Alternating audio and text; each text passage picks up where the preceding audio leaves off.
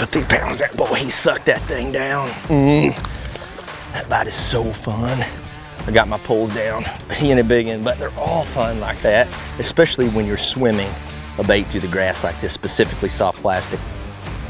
This is the YUM Spine Craw. It's all curled up, jacked up, but it is absolutely dynamite at mimicking a bait fish. Let's check out the colors real quick. Let me get this one back in the water and I'll show you the cool color selection that we have.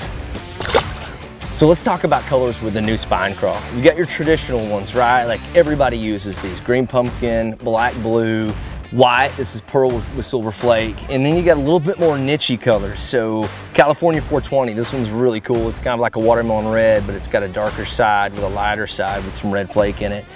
One of my favorites in some cleaner water is Bama Magic. It's green pumpkin with blue swirl. Killer craw imitator. And then like this one right here, natural, dynamite in clear water. It's kind of got a sand neutral bottom with a cinnamon purple flake top. So color selection, we're not missing anything in the YUM Spine Craw.